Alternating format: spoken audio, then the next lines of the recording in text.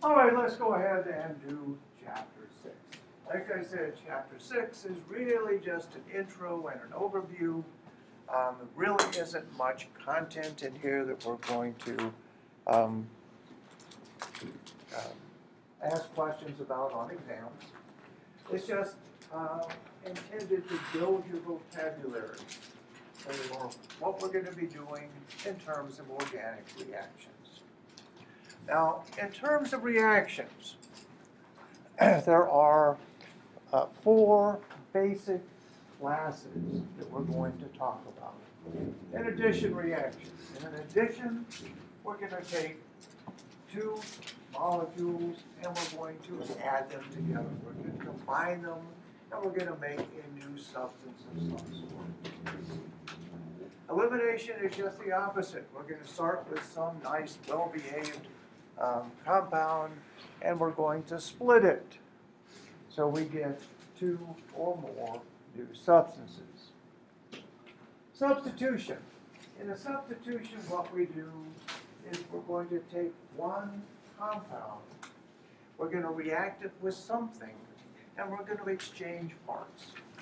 So something is going to be substituted for something else.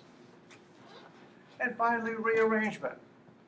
We've talked about isomers and stuff like that. We can actually take a structure and do things to it to cause the constitution or the connectivity to change. So we go from one substance to an isomeric substance. That's called a rearrangement. Rearrangements can actually be a really fun thing to do. Trying to figure out exactly how you go from one set to the other. That's one of the great exercises you do in more advanced organic chemistry. An example of a simple addition reaction. We're going to talk about carbon-carbon double bonds, like I said. These are alkenes. The concept of a functional group. We said this back when we did functional groups as an overview. That the concept of a functional group is that all functional groups will have a common set of reactions. And it really doesn't matter what's attached here to our carbon chain. If you simply look and you see we have a carbon-carbon double bond, and we're going to react it with HBr, virtually all alkenes will undergo an addition reaction, and we will form some sort of a bromoalkane. So we are adding HBr, we are losing our double bond here. Here's the HBr that we added. Now, again, this is a very simple addition reaction. We're going to talk in much more detail about exactly how this reaction occurs. But virtually all alkenes are going to do this simple chemistry. Nice thing is, once again, doesn't really matter what's attached. If you see you have an alkene and HBr, all you do is add this to our carbon-carbon double bond to make the bromoalkane. Makes organic chemistry nice and simple. An elimination reaction, an example. If we have an alcohol, this is ethanol. It's a 2-carbon alcohol. This is the alcohol of consumption. We can eliminate from this the elements of water. We're going to do this by acid catalysis. I think we actually do this in lab. But when we do that, we're going to give an alkene, and we're going to form molecular water. Again, we have eliminated water to form the alkene and water. One substance to 2.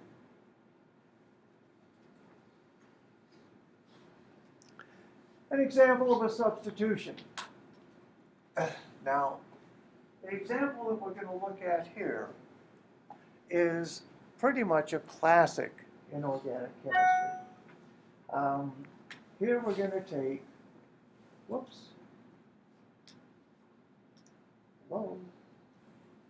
methane, going to react it with chlorine. And we're going to form chloromethane NHCl. So in terms of being a substitution reaction, we have substituted one of the chlorines for our hydrogen. That leaves the hydrogen and the other chlorine as our HCl. Start off with a simple alkane, and we go to chloromethane. This reaction is infamous in organic chemistry because the first real organic text was Morrison and Boyd. This was revolutionary at its time. So in the 60s, early 60s. Morrison and Boyd wanted an example of an organic reaction. And so they put this in as the very first thing under reactions. Obviously, everybody taking organic in those days looked at that and said, this must be the most important reaction in all of organic chemistry, which of course it is not. It is absolutely garbage. But nonetheless, it became famous, and everybody spent a huge amount of time talking about this, even though it's very unimportant. We will talk about it a lot, however. And finally, an example of a simple rearrangement. We're going to simply make an isomer. Here we have a simple alkene. This is a 1, 2, 3, 4, so it's a butene. Double bond here in carbon 1 butene. If we take this and we subject it to the presence of an acid, this can actually undergo a rearrangement, rearrange its carbon skeleton, so now the double bond is interior. Instead of 1 butene, it's 2 butene. They're isomers. They have exactly the same formula, but they have different constitutions. They are constitutional isomers. This is an equilibrium. The size of the arrows indicates that this is actually the preferred half of the equilibrium. This is a much more stable compound than this one. That's because this is a more highly substituted double bond. We'll learn that that is Syseff's rule when we do the chapter on alkenes. All right, let's go and let's look at the mechanism for a simple reaction. To begin with, when we make and break bonds, we're going to show the movement of electrons using these little things. These curved arrows are officially referred to as curvy arrows. Okay? When we have an arrow like this guy, where we have 2 prongs on our arrow, that is reserved for the movement of an electron pair. So we are moving 2 electrons at once with this kind of an arrow. What this would indicate is that we are breaking the AB covalent bond, and the electrons are all going to B. That means that B is now going to have these electrons, it will be negative, and A will be short electrons, it will be positive. We can also, this is called a heterolytic cleavage. Hetero because the one takes it all. In a homolytic cleavage, the first one, what we're going to do is take our covalent bond and we're going to split it so that we wind up with 1 electron on each atom. Because they both wind up with 1 electron, they're both neutral. Homolytic cleavage, each atom gets 1 electron. Heterolytic cleavage, 1 atom gets both. This first one is also, we will refer to this as generating free radicals. A free radical is basically a species with 1 unpaired electron. Because it only has 1, it's very, very reactive. In a heterolytic cleavage, we will form something as positive, something as negative. In terms of carbon compounds, this would be a carbocation or a carbanion.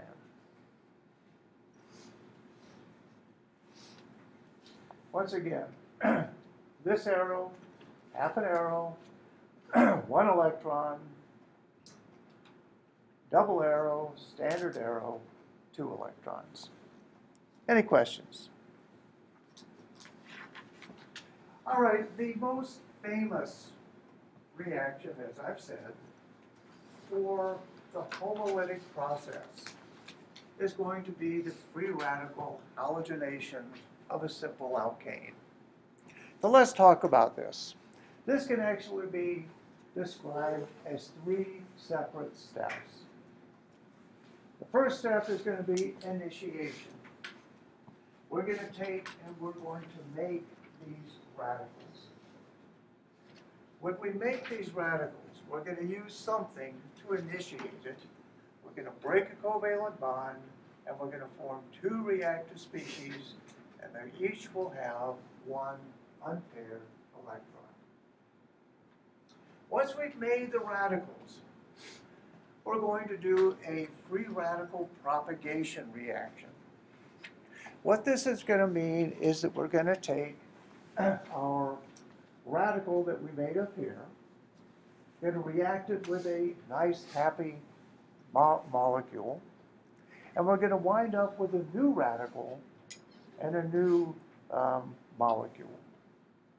This is going to go in a chain sort of thing until we finally hit termination.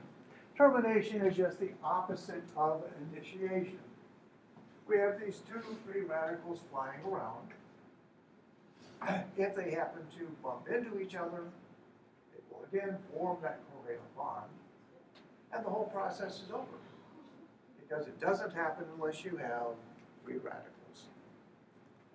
Here's our example.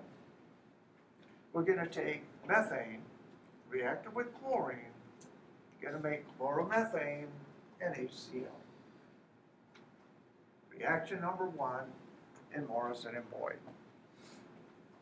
So let's take this particular reaction and break it down into our 3 steps. Step 1, initiation.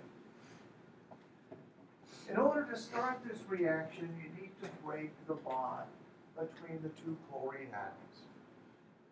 You could do this by heating it up, that works.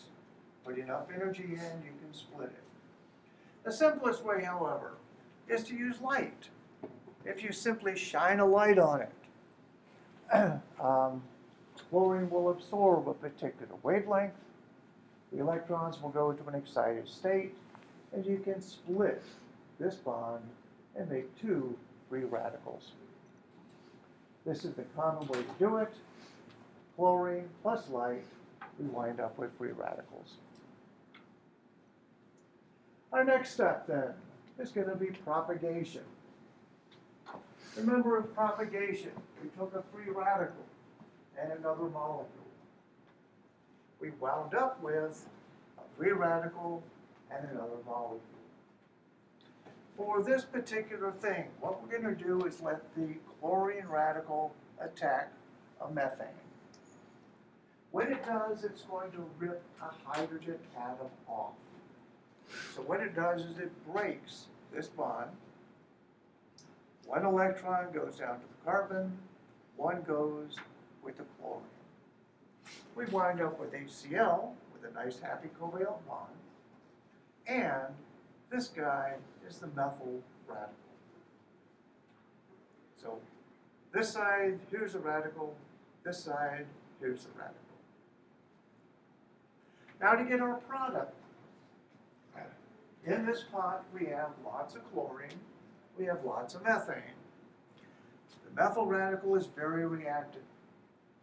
If it bumps into a chlorine, it will break this bond here. The chlorine will come and bond to the carbon, giving us a covalent bond for chloromethane This electron goes with chlorine to give us the chlorine radical. Now, how do we know this is a chain reaction? Because we started with a chlorine radical, we end up with a chlorine radical. So it just does the same thing over and over and over and over again, doesn't it? That's a chain reaction. Started once, and it goes. It goes until it hits termination. So instead of chlorine radical hitting one of these guys, in termination, chlorine radical hits another radical. It can be almost anything. Here I've made it a methyl radical that happens to be floating around. These will form a bond. We have no more radicals. Boom, the reaction's over. Other termination steps. Two chlorines could undo the process and go back to Cl2. Here's the one we just saw, methyl radical plus chlorine radical. We could also take two methyl radicals, and by gosh, we make ethane. All of these go from radicals on one side, none on the other, and that stops the process. Any questions? Now, I said at the start of the chapter here that there aren't many things that are going to show up on exams. That's not entirely true. Classic exam question here is to show all of the steps in the halogenation of something. So let's go ahead and use methane again. Remember, if I ask you that question, you need to show the three steps. Step one has to be an initiation. So usually this is a halogen of some sort with light to give radicals. Step two is our free radical propagation chain reaction. Start with chlorine radical, end with a chlorine radical. That's how you know it's a chain.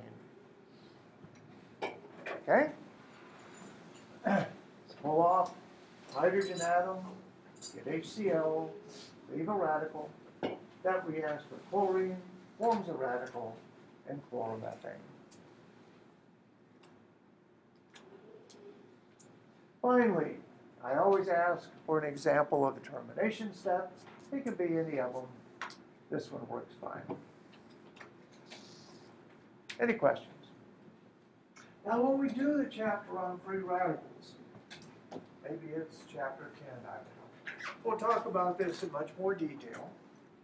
And we'll talk about why this really is a lousy reaction in organic chemistry. So I'll give you a hint. The reason is that once we made chloromethane here, chloromethane could also react with a chlorine radical, couldn't it? No reason it couldn't. In fact, it will react faster than methane does. Going through the sequence, that would give us dichloromethane. That, in turn, reacts faster than chloromethane. Going through the sequence, we then get trichloromethane, or chloroform. That actually reacts even faster. One more cycle, we would get carbon tetrachloride.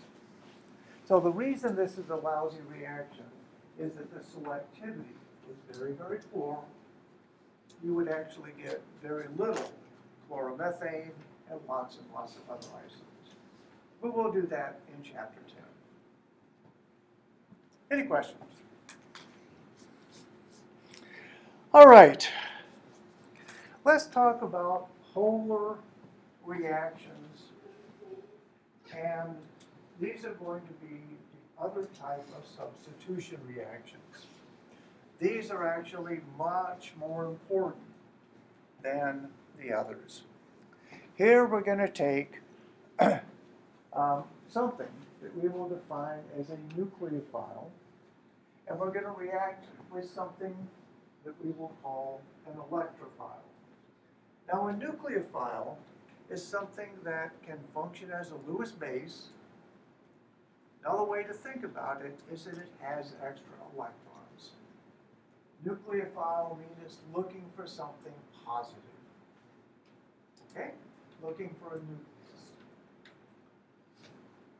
Chloride anion is a fine example of a nucleophile. This is chloromethane. Chloromethane is going to be our electrophile. Now this is called polar reaction mechanism. Remember we talked about the covalent bond here between the carbon and the chlorine. Because chlorine is more electronegative, this bond is polarized. When this is polarized, that leaves this carbon positive. Chloride has extra electrons, and the carbon is electron deficient. In a polar substitution reaction, what's going to happen is our nucleophile will attack the electrophile, and then we will break this bond. The process looks something like this. This is chloride. This is chloromethane. Once again, we have a partial positive charge here. This is our nucleophile. Important to remember the nomenclature. This is the electrophile. This is looking for electrons. This is looking for a positive charge. We will show this substitution reaction using an arrow. It'll be a regular double-headed arrow. The electrons will go from the chlorine. They will attack the carbon.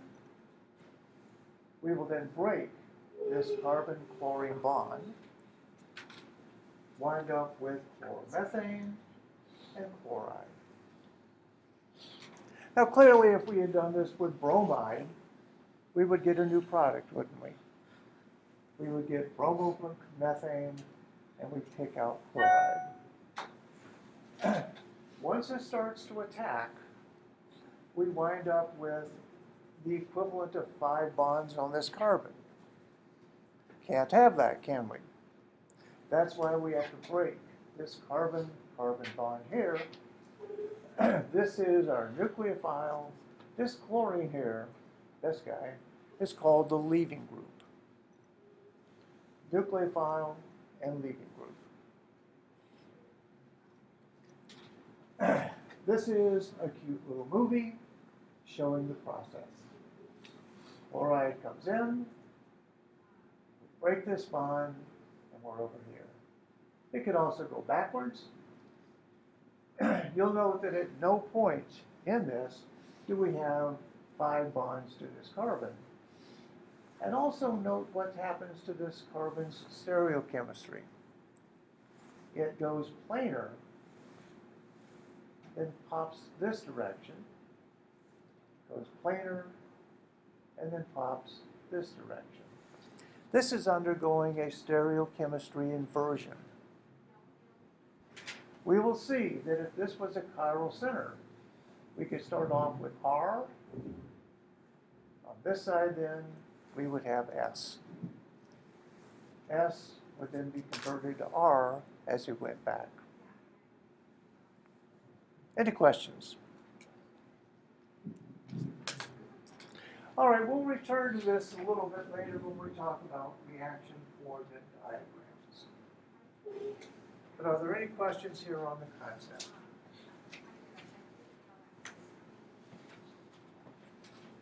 All right. An addition reaction. We talked about this. Here we have 1, 2, 3 carbon alkene, so it's a butene, isn't it? We're going to react this with HBr. We know, because this is a functional group reaction, that we are going to add the HBr to our double bond. When we do this, we wind up with a bromoalkane. Now, what we're going to do is talk about this reaction step by step. Question we're going to ask is, how in the world does this happen? And how can you predict the product? starting with our alkene. The fact is, the only product that you will get here is 2-bromopropane. That means that the bromine only goes to carbon 2 here. It never goes to carbon 1. We'll call this Markovnikov's rule, and we're going to explain in great detail next chapter why. But here's just an overview. Well, we start off with our propene. Remember, our carbon-carbon double bond has a sigma bond and it has a pi system. That's where the second bond is. This actually looks something like this. This is just 2 carbons, but remember, in the electrostatic potential map, we have this pi system up here. It's a very, very rich source of electrons. Now, we're doing this in the presence of a proton, right? We have to initiate this reaction somehow. If you were a proton, something positive, where would you want to go? This nice, happy little pillow of electrons, wouldn't you? So, here's what we're dealing with. Here's our pi system. We see that this is a nice source of electrons. We have an acid present. The first thing that's going to happen is this proton is just going to come sit on this pi system. Just sits down, makes itself comfortable. This is called a protonated pi cloud. Now, your book doesn't talk much about that. That's a shame. John McMurry is a physical organic chemist. He certainly knows that, but he somehow thought that was too difficult to include. But it makes it very easy to predict or understand why we get one product and not the other. So if we start off with this thing just sitting on this pi system, okay? Just sitting there are 2 things that could happen. This hydrogen could slide to this carbon, or it could slide over to this carbon. If it slid over to this carbon, right here, we get this. Now this end of our alkene has a methyl and a hydrogen, a sigma bond, but that's only 3 bonds, so it's positive. It's called a carbocation. If it slid over this way, we would have 2 hydrogens and a methyl here, and 3 hydrogens and a sigma bond here. This is also a carbocation. The fact is that the only carbocation that we form is this one.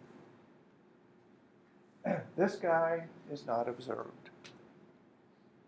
We will see that that's a very simple fact or feature of the fact that this carbocation is secondary. That means it's attached to 2 carbons, isn't it? This is attached to only 1 carbon. That's primary. The more carbons you have on a carbocation, the more stable it is.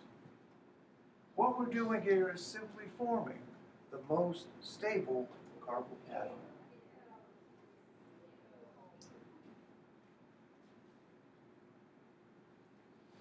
This is the basis, the theoretical basis of Markovnikov's rule. Now, Markovnikov's rule is glibly stated as them that has gets. Okay? He was Russian. Them that has gets. This carbon has 1 hydrogen. This carbon has 2 hydrogens. The carbon that has the most hydrogens gets the hydrogen. That's one way to look at it. That's a very simple way. The way we're going to do is to simply justify Markovnikov's rule as we're going to form the most stable carbocation. secondary as opposed to primary. Again, we'll do this in great detail next chapter.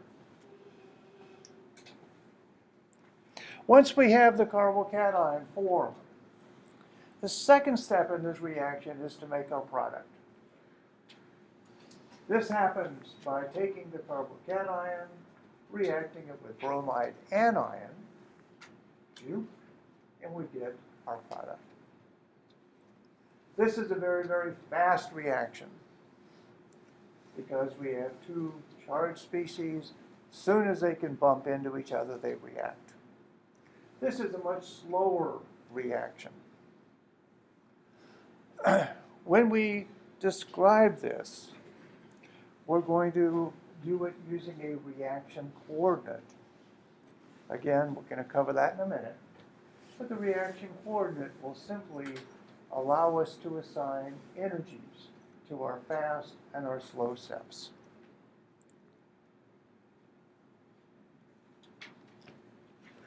Let's also look at a mechanism here for an elimination reaction.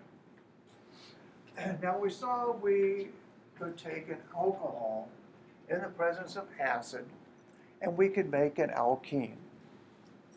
A classic reaction that we might even do in lab this semester, I'm not sure, is to take something like tert-butyl alcohol. So here we have three methyl groups, there's our carbon with an OH, and we're going to react it with sulfuric acid. We are going to make an alkene. How would you figure this is going to happen? Remember I said the unshared pairs of electrons on the oxygen are the key thing in understanding oxygen's reactivity. Because this has unshared pairs and here's a proton, we can simply protonate this, eliminate it. Oh, here's the alkene that we're going to make. So let's go through the mechanism here. Step one, we are going to take our proton, add it, and make this guy. Now, as you look at this, you say, oh, wow, you know, that looks odd, but it doesn't. Remember back in general chemistry, this looks a lot like hydronium ion, doesn't it? H3O+. We're very familiar with this. This also, if we broke this bond heterolytically, gave the electrons to the oxygen, this would be water, wouldn't it? So step one in our mechanism, we're going to protonate this guy to make this intermediate. Step two, we're going to break this bond, and this is going to break heterolytically to form a carbocation. This part goes off as water. Now again, what the arrows mean here, and this is a regular arrowhead, so this is a heterolytic cleavage. Both of these electrons go to the oxygen to make water, leaving this carbon electron deficient. It is a carbocation. Now, to make the alkene, what we have to do is get rid of one hydrogen. All we have to do is take a base of some sort, yank this hydrogen off, move these electrons in, and presto, we have the alkene. Step one, we form the carbocation. That's slow. Step two, we do our elimination, get our neutral molecule. That's much faster.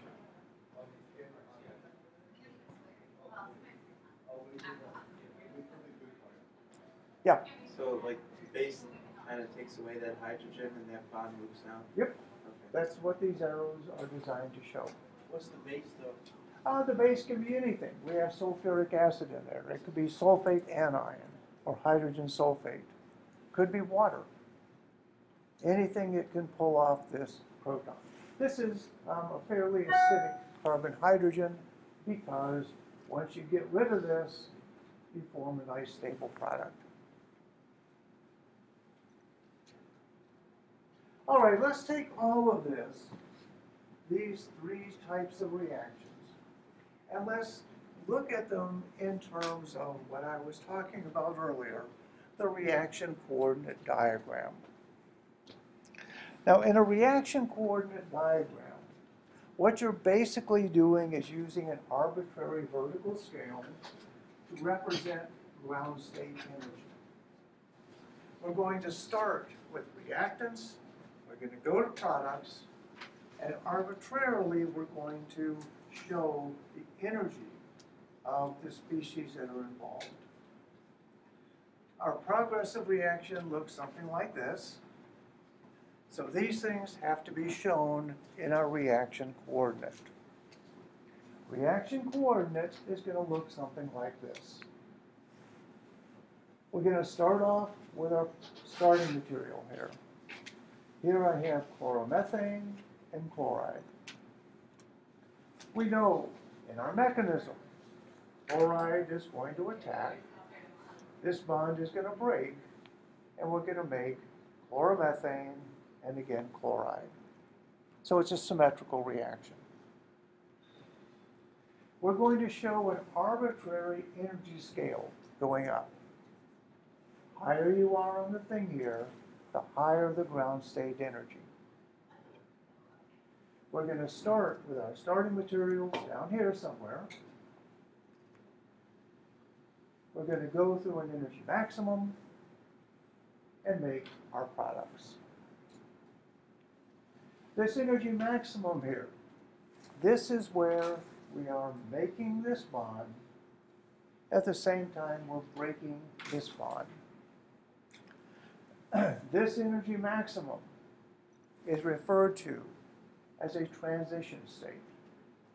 You use this little dagger sign to represent a transition state. Now it's important to remember that a transition state is not an intermediate. It's simply an energy maximum. In order to go from here to here, we have to make a bond and break a bond. That requires energy, and that puts us way up there. Go back to our movie. This is the reaction coordinate corresponding to our movement. Here's the product. Here's our transition state, where it's planar. When we're in the process of making and breaking, that's our energy maximum. We'll refer to this as a concerted reaction. Concerted means that everything happens at once, like magic.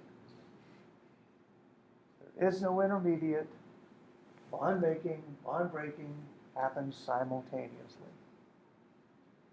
Okay? That's just the nomenclature. Yeah? Why is this important? Why is it important? Yeah. Because we're going to distinguish between concerted and stepwise reactions. In stepwise reactions, we're going to have distinct intermediates. In concerted reactions, we do not. Intermediates can give rise to side products. They can partition different ways. A concerted reaction, one set of reactants, one set of products.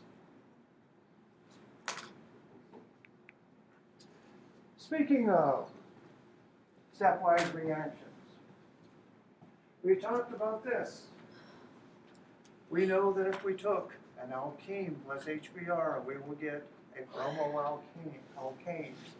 Again, the only one we get is the 2-bromopropane. Okay? If we wanted to show this using a reaction coordinate, our first step is going to be protonation of our pi cloud. We're not going to show that. But we're going to form our intermediate. That's the carbocation. Now, this is the ground state energy. The carbocation is a reactive intermediate. It's going to have a higher energy. So the process of getting from here to here is going to look something like this. This is our intermediate right here. Okay? Higher of energy than where we started. Once we make this intermediate, we said that this thing reacts quickly, doesn't it? Reacts rapidly. This little hill is how we show a fast reaction. The higher the hill, the more energy it takes. This takes lots of energy to get there, little tiny bit to get down to products. This is the slow step. This is the fast step. This has a distinct intermediate and has two humps. Remember our fast step, bromide anion attacks the carbocation, and boom, we're down to here.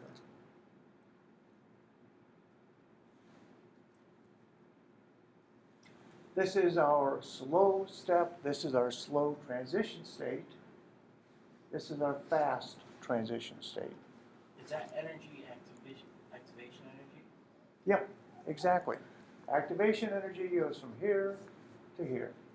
How much it takes to get to the transition state. Transition state's also called the activated complex.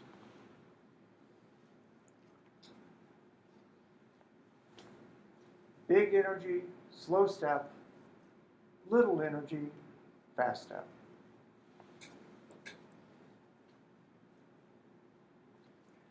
Let's also use a reaction coordinate diagram to look at Markovnikov's rule. Oh, I guess we're not going to do that yet. You asked why this is important. This is an enzyme. Enzyme is a large polyamide that adopts. It has a primary structure, adopts a secondary, and then a tertiary structure. This enzyme will bind a substrate. The substrate is some chemical compound. The way it binds it, it will move that particular substrate towards its transition state for some reaction, whether it be bond cleavage or whatever. If this red line shows what happens when we have an uncatalyzed reaction, so no enzyme, it takes lots of energy to get up there. That's our activation energy. If we bind our substrate to the enzyme, however, and push it halfway or so towards its transition state, the activation energy is now very, very small, and we have a very fast reaction. This is the way enzymes work, by lowering the activation energy, making the thing faster. All right. Let's look at these guys. And let's go back to our chlorination reaction. Remember I said that one of the problems with the chlorination reaction was that we had a very poor selectivity. Now we were dealing with methane. Methane only has one type of hydrogen, doesn't it? All four hydrogens are the same. But imagine you were dealing with a more complex molecule and you tried to do the chlorination. Every carbon-hydrogen bond is going to be slightly different in some of these compounds, and you're going to get multiple products. So here's a standard, this is an old exam question. Which of these will give a single monochlorination product? Now what are we really asking here? What we're really asking is how many hydrogens, how many different kinds of hydrogens are there in these compounds? Take just a moment. Look at our collection here and see if you can figure out how many different kinds of hydrogens there are in each of these.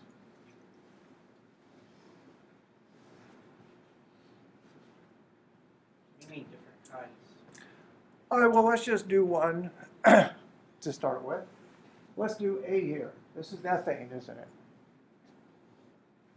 The hydrogens on each of these carbons are identical, aren't they? They're both simple sp³ carbons. One carbon-carbon bond. They each have 3 hydrogens. There's symmetry. They're identical.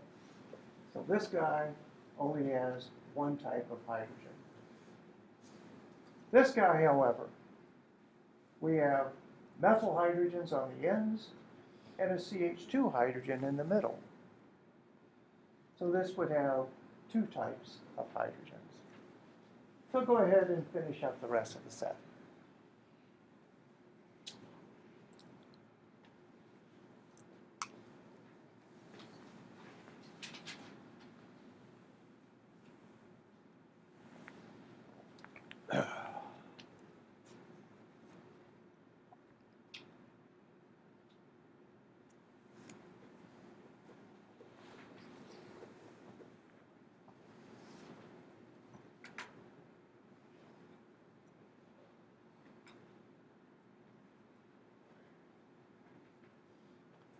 How about cyclohexane? All of these are secondary carbons, aren't they? All the CH2s are the same. Now you could argue that we have axial and equatorial, correct? But remember, they're exchanging 10 to the 6 times per second. So that's a blur. They're all the same. This only has one type of hydrogen. How about this guy?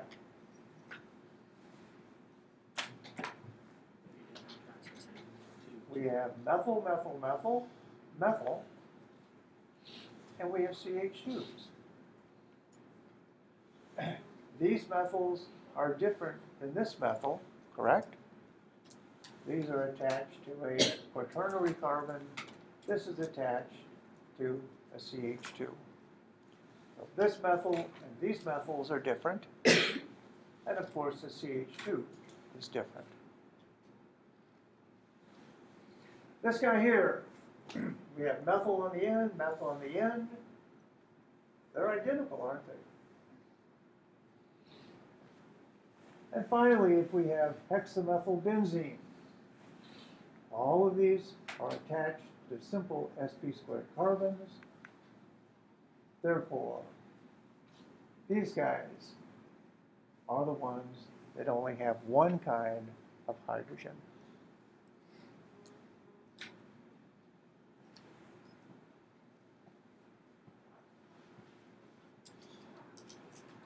Now, the point of chapter 6, once again, was to introduce you to the concept of a reaction mechanism, to the concept of a reaction coordinate, and to give you the vocabulary: addition, elimination, substitution, nucleophile, electrophile, whatever. Very simple chapter. Chapter 7, we're going to get serious and talk about carbon-carbon double bonds, all of their reactions, and there are a huge number of them. Huge number.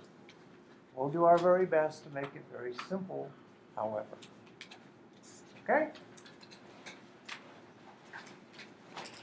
On Thursday, we have lab. I believe it's the thin layer chromatography, because we're a week off in our labs now. But I will send you the exact thing by email. There's also a TLC video that you might want to look at. Okay? All right. Have a good day.